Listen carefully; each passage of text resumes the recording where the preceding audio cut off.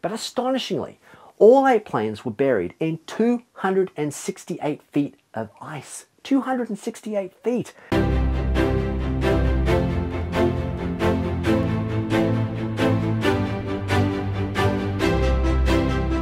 The thickest glaciers on Earth are found on Greenland and Antarctica and can have thicknesses of ice as great as 4 kilometers or 2.5 miles thick.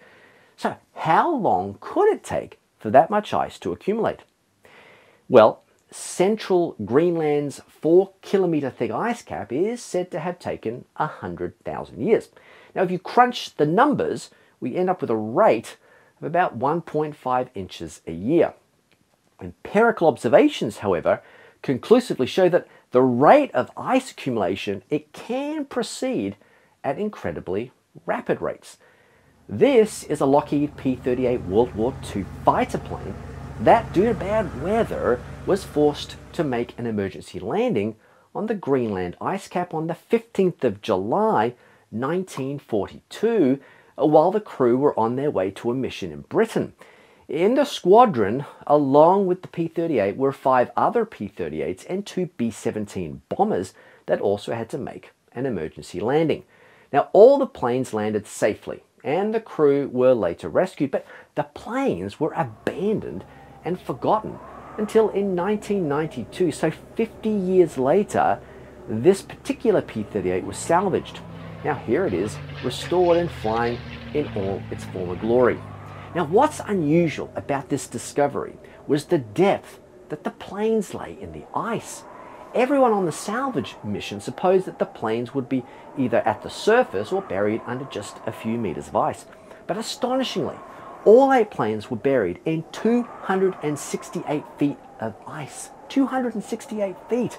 Now, in order to extract this particular P-38, special equipment had to be brought in to melt huge holes in the ice.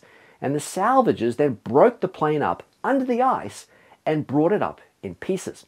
This is a truly remarkable finding because it empirically shows that if the conditions are ripe, ice can accumulate rapidly, apparently at a rate of 5.2 feet a year.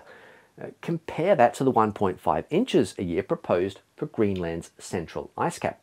Now, another fascinating discovery was the number of ice layers that formed between the planes and the surface. There could perhaps be thousands of them here. And this means that at least at this location, each layer of ice was not deposited over a 1-year period. That's an assumption that is often made for ice layers found elsewhere on Greenland. Now, importantly, these data do not necessarily prove that the rate of 1.5 inches per year is false, since other World War II planes have been found at the surface, like this B-29 bomber that made an emergency landing in 1947. Notice that it is still at the surface. But, and this is what is important, if the conditions are right, then ice can be deposited at a catastrophic rate. Now, given a young age creationist model where after the flood, warm oceans produced abundant precipitation which rapidly turned to snow at the poles due to an atmosphere filled with volcanic aerosols and dust, and 4-kilometer thick ice caps could have formed in just a few decades or hundreds of years. Okay, so that's all from me, Ken Colson here at Creation Unfolding. Please, if this was interesting in any way whatsoever, then go ahead and share this on your social media platform. I really, really appreciate that. Don't forget to hit that like button, subscribe, and of course, if you'd like to give, there'll be a link in the description. As you can imagine, I put a ton of work into these videos.